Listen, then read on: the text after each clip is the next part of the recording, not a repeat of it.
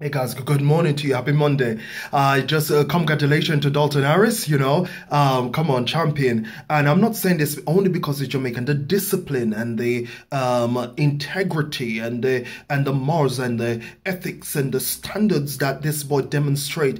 7 years he was watching the X Factor from Jamaica and watching and training and perfecting. He said no parties, no drinking, no smoking because he was protecting his voice because that's all he has. This is to take note this is the way that it's done. He's clearly an ambassador and he's clearly doing it. But I just want to thank the Jamaican government for coming out. The Right Honorable Andrew Holness, I thank you so much for your support publicly to everybody. He's a perfect example and also an ambassador to the youths, not only Jamaica, but he's transcended worldwide. So to the Prime Minister of Jamaica, Mr. Andrew Holness, thank you so much, sir, for your support. And we're going to keep this up in motivating and empower our young people. Mr. Andrew, God bless you.